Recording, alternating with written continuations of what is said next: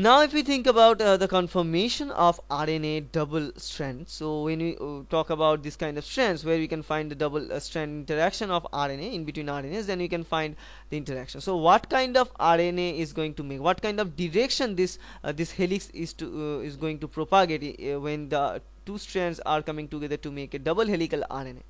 Now according to the presence of, as there is a presence of the 2 hydroxyl group, 2' hydroxyl group in the ribose sugar, it is conformationally flexible region of an RNA molecule.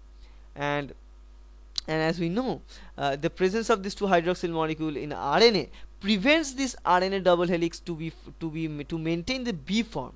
So instead of maintaining the B form, it helps or it triggers this RNA duplex to form the A form of the RNA, to be the A form, or to make an A form of the RNA.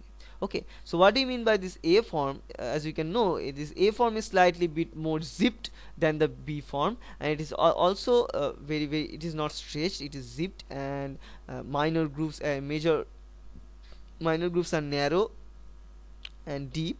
Minor grooves are, sorry, not narrow, minor grooves are deep and major grooves are narrow in this case. So it is making the A form stable because of the presence of the hydroxyl 2' hydroxyl group in the ribose sugar.